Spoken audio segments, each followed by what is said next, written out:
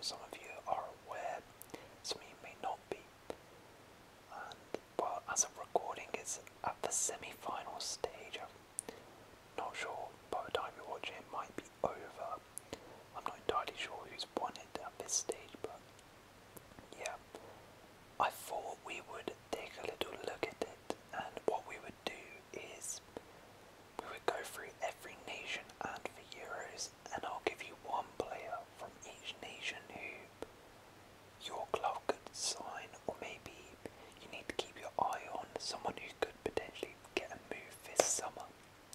So yeah, I'm not going to go for like the super obvious guys in the side, right?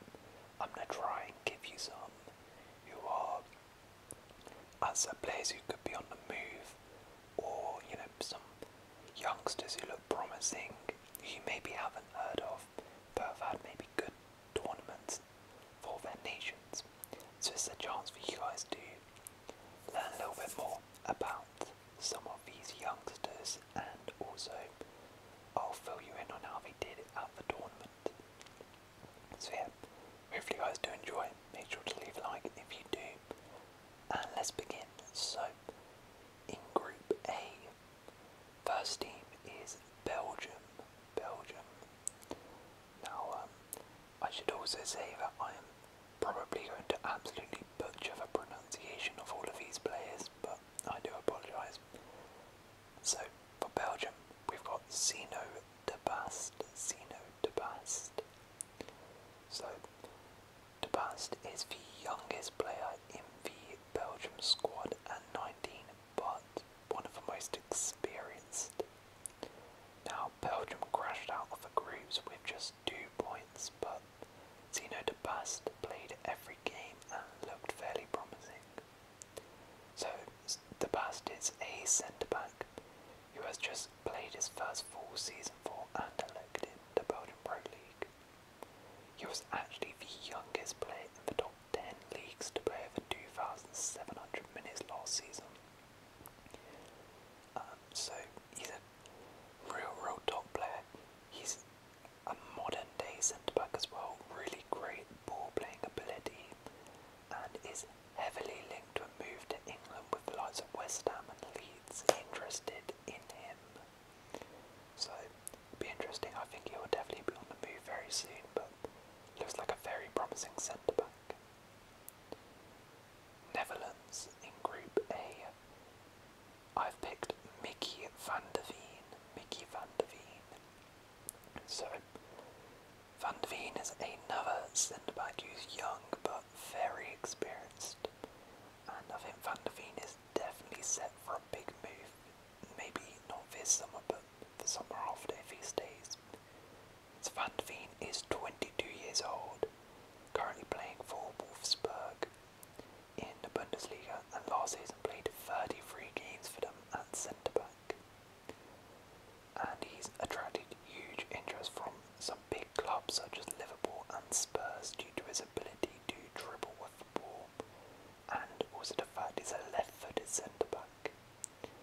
Now this is a player who I think is destined for a big move, and as I said, if it's not this summer, he'll probably move next summer, but he's a very promising left-sided centre-back, so you'll probably hear this name quite a bit soon.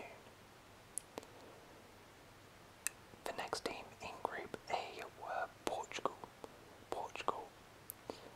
and I've gone for Samu Costa. So Costa is a 22-year-old defensive midfielder playing in La Liga for Almeria. So he played all 4 games at these Euros as Portugal reached the quarter-finals.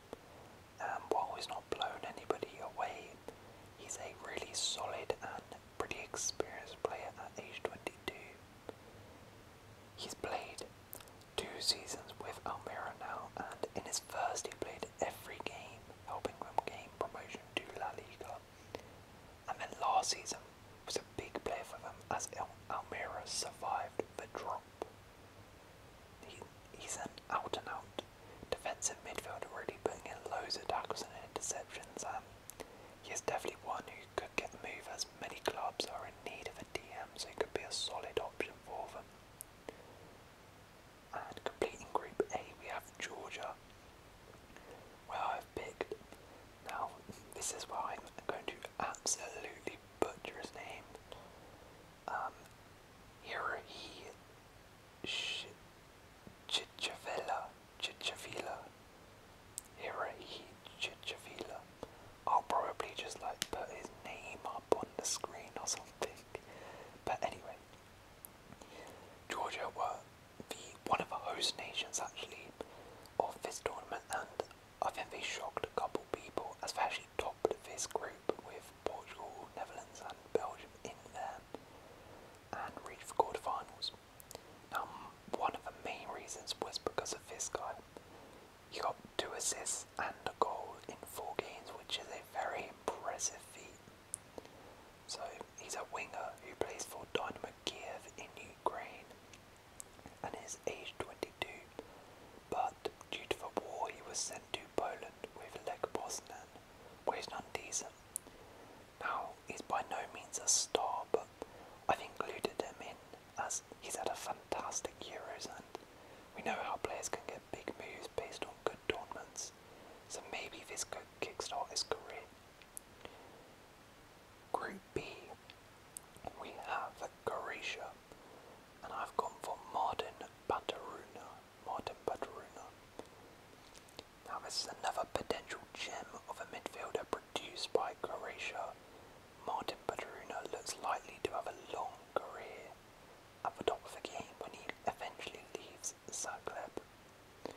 So Baturina, as I said, plays for Dynamo Zagreb in Croatia, and he is a 20-year-old midfielder. He is a very, very dynamic player, and he's very comfortable playing either as a number 10 or playing deeper. He's super creative as well, registering 13 assists last season, and that has naturally attracted huge interest. Unfortunately, he couldn't showcase his talents at the tournament as Croatia were pull out in the groups, and to be fair, they'll put in a tough group, but still, Baturina is clearly going to get a big move soon. Romania, and I have picked Mia Popper. Now, this is one which has already got a move, but still, there wasn't really anybody else to choose, so I kind of had to go for him by default. So Romania, the hosts, along with Georgia, were pretty easily bumped out of the groups with just 1 point, but Popper did keep a clean sheet. So Popper is a goalkeeper who is 22 years old, who was playing last year in Romania. He actually kept 13 clean sheets, which was the most in the league, and this earned him a move this summer to Serie A side Torino. So I'm not sure if he'll come in as the starting goalie, but either way, that's a promising sign, and he's not going to move again this year, but maybe in a few years this is somebody you might hear of more. Next in the group were Ukraine, and I've gone for, gonna butcher the name, Hirohi Sudakov. Now this Ukraine side has shocked a lot of people, and it seems to be maybe somewhat of a golden generation, as they've managed to go unbeaten in their groups and then knocked out the favourites for the tournament, France, and are in the semi-finals as of recording. Could even win the whole thing, I'm not sure. You guys will probably know by the time you see this. Now, one of their stars of the campaign has been Sudakov. So Sudakov is a 20-year-old winger for Shakhtar Donetsk, and he's really exploded onto the scene this tournament. As of recording, he's currently the top scorer with 3 goals, including a brace in the quarterfinals to knock out France. As for his club career, I mean, he's done decent. He's got 5 goals and 7 assists last season, which is pretty good for someone of his age. And he is now attracting some big interest due to his performance at the Euros. I think it will likely get moved based on his performances, and he is looking like a very promising player.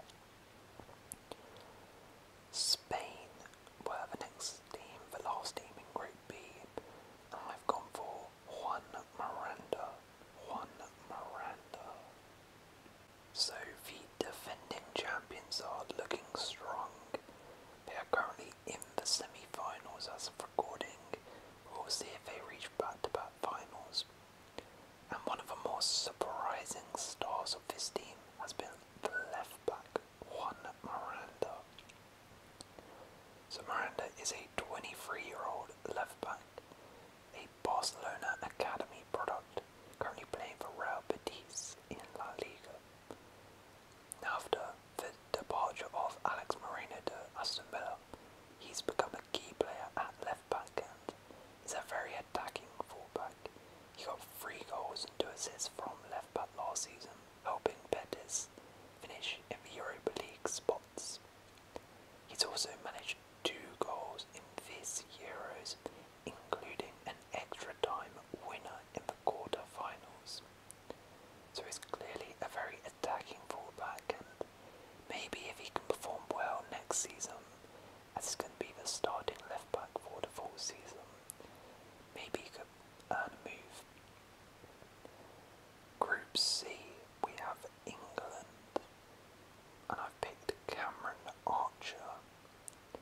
Now, most of you guys probably know a lot of the players in the England squad, and to be fair, there wasn't actually many who I thought could get a move away, but one who could potentially is Cameron Archer. So Archer is leading the line for the Young Lions as they are currently in the semi-finals of the competition. And Archer has scored 2 goals so far, but it's his club career which has really been the amazing part. So he's an academy product from Aston Villa and currently playing for Aston Villa, and has had 2 loan spells in the Championship. Both he really did well. The first was with Preston at just 19, and he got 7 goals in 20 games, which earned him a recall back to the Villa squad. And then last season in January, he was sent back to the Championship for Middlesbrough, where he got 11 goals and 6 assists. He's back at Villa now, and at age just 21, maybe a club could come in for him if Villa can't guarantee him first team football. But either way, he definitely deserves a crack in the Premier League. Israel, we've got Oscar Gloku, I think that's how you say his name. Now, Israel have been a real surprise package of this tournament. So they've got out the group containing England and Germany, and are now in the semi-finals of the competition. In fact, at the under-19 Euros, they also reached the finals, so this is clearly a talented Israeli side who could well qualify for a World Cup soon. Now, the man leading this side is Oscar Gloku. He was part of that under-19 squad and was named the team of the tournament, as well as scoring in the final versus England. Gloku continued to impress at club level for Maccabi Tel Aviv, earning a men's call-up before securing a move to Red Bull Salzburg last January, where he's made a pretty strong start, and this tournament he's also done well, registering 2 assists so far, and considering he's just 19 and, you know, already an established player for the national team, scored a goal for the senior team, he's somebody who probably will be on the move soon, and is probably going to be the next player to come out of Salzburg. He's going to go for big money. Next is Czech Republic, and we've got Adam Karabek. Now, not too many talents to choose here, but Karabek is definitely the main man for this side. He's a 20-year-old attacking midfielder playing for Sparta Prague, and has been highly rated for years now. At 16 years old, he was making his debut and scoring for Sparta's first team, and in 2020 he had a call-up to the Czech first team. At just 20 years old, he's so experienced and already been an established starter for 3 seasons now, which is crazy. So he's definitely a player who could earn a move to a big club soon. Finally, in Group C we have Germany, and I've gone for Nelson Viper.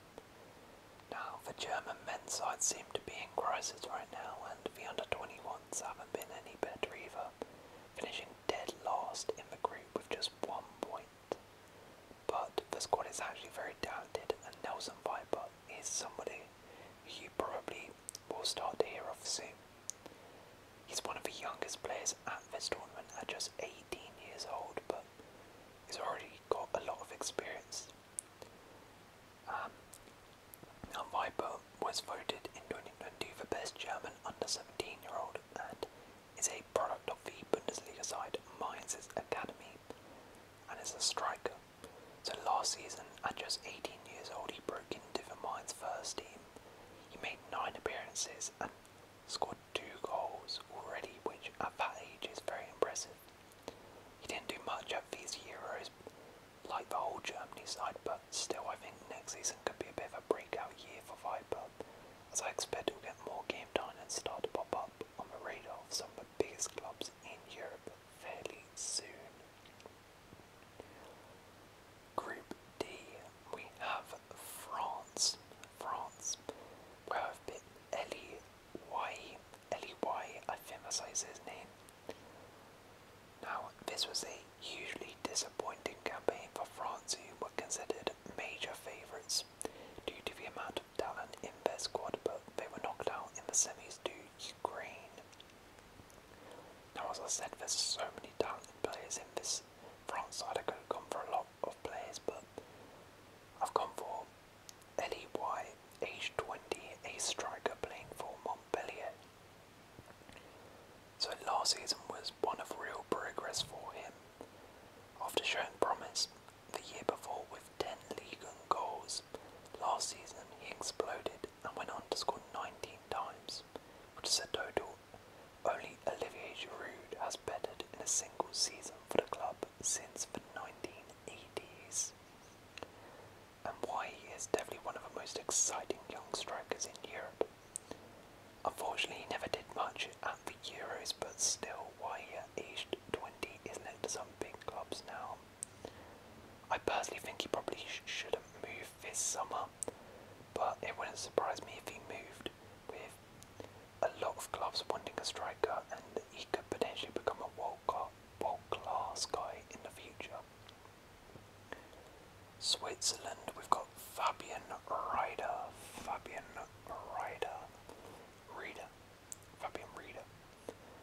Somebody who has been linked heavily away this summer and has probably attracted more interest based on his performances at these Euros. Rieder is a midfielder aged 21 playing for Swiss side Young Boys. Now he helped this Swiss side knock out Italy in the groups and almost Spain in the quarters, taking them to extra time, and he got 2 assists from midfield this tournament. Now Rieder has been highly rated for years and has been a regular starter in the Young Boys side since he was 18. In fact, some of you might remember him as he played in all 6 of Young Boys Champions League group stages in the 21-22 season, including scoring his first goal in a 1-1 draw with Man United at Old Trafford. He's made over 25 appearances for 3 seasons now and played in the Champions League, as I said. He's also made 4 caps for the senior Switzerland side, so he's extremely experienced, and rightfully so, as he's so talented. He's linked with a move heavily to Celtic now, but to be honest, I think he could aim a little bit higher, because he seems like a really promising midfielder. Next is Italy, and we've got Samuel Ricci. Now this was a disappointing campaign for the side that was very talented, to be fair, as they were knocked out in the groups. One of the players part of the team was Samuel Ricci, who could get a big move soon with many clubs interested. So Ricci is a 21-year-old playing for Torino in Serie A and played all 3 group games for Italy at the Euros, which kind of says it all, considering in the midfield they have the likes of Sandro Tonali, they have Juventus players Fabio Moretti and Nicola Ravella, and Roma player Nicola Bove. So, considering he's starting in that midfield, that's pretty impressive.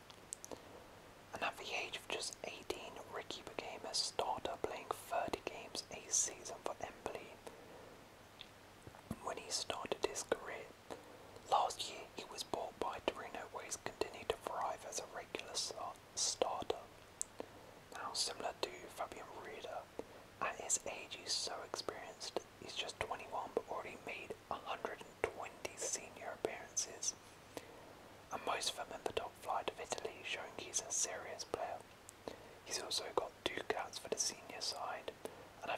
very soon he will get the move and become a big, big player in the midfield for Italy. And finally, the last team is Norway. I've picked Tobias Fjeld Gorgensen. Butchered that, but we'll call him Tobias. Now, I'm not going to say it, but he's the next Haaland. I'm joking.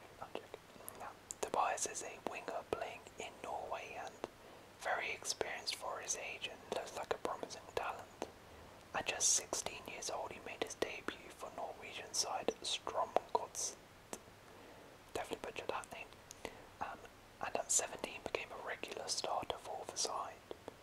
He's still only 19, yet has played 66 games already and looked pretty promising. In his first full season at just 17, he got 5 goals and 4 assists. He's played for Norway at all youth levels and he earned a call up to the under-20 side for this Euros. Now, we never got on the pitch, but still, at 19 to get a call up is impressive, and I'm sure very soon he will make a move to a bigger side in Europe outside of Norway and become the next Erling Haaland. But there we go. That is one player from every nation in the under-20s, under-21, sorry, Euros that your club should sign. I hope you guys have enjoyed, and if you have enjoyed, please leave